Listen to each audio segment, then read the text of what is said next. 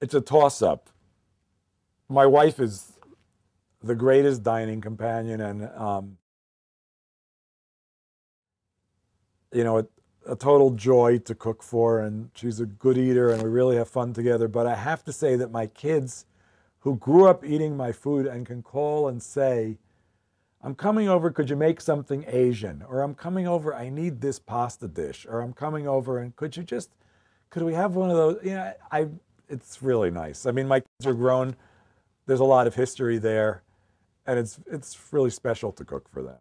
I don't want to have to convince anybody that what I'm making is good. I know it's good. I usually enjoy it. If someone enjoys eating, they'll enjoy eating the stuff I cook. If they don't, something's wrong somewhere. There's not, Julia Child used to say, the great thing about cooking is you get to eat your mistakes.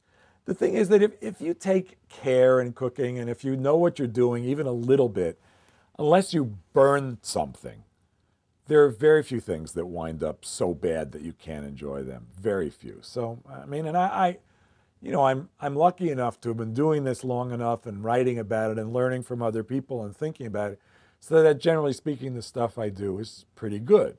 And the people I cook for tend to enjoy it. But as I said before, it's not brilliant. It's not earth-shattering. It's just good food. Now, Mari and I have known each other probably 10 years, and we've gotten increasingly busy, so we don't see each other that much. So it was really a treat to hang out so much. And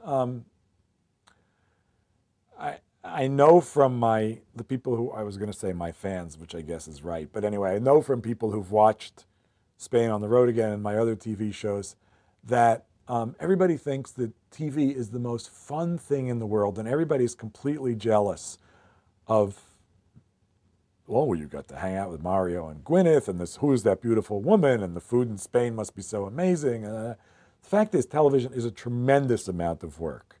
And for every minute on screen, there's an hour of work. So for every 60 minutes on screen, there's a week of work. And it really is like that. So we did a huge amount of driving, and there's a lot of setup time, and not exactly rehearsal, but figuring out what we're going to do. So none of that was my favorite part. My favorite part was nighttime when everything was done and we all got drunk together. So that was really great. And Mario, of course, can drink anyone under the table. I think he'll admit to this. I mean, it's not an admission. I think he'll be proud of this. Whereas I can't drink anyone under the table. Plus, I go to bed earlier than anybody else. I go to bed earlier than anybody. So we'd finish the shoot. We'd have a bite to eat. We'd have a fair amount of wine. It would be 9:30, 10:30, 11:30. I'd go to bed. Mario would be up till 4 in the morning. Everyone else was waking up with black eyes and broken shoulders. He was always in great shape. So that was sort of what it was like. So I could say I would cook for Adolf Hitler and serve him poison. I could say that. I could say, quite sincerely, see, I don't think you can influence people, really. I mean, the obvious answer, or an obvious answer is, I would cook for President Obama and set him straight on a number of issues, but he's already got a lot of people setting him straight.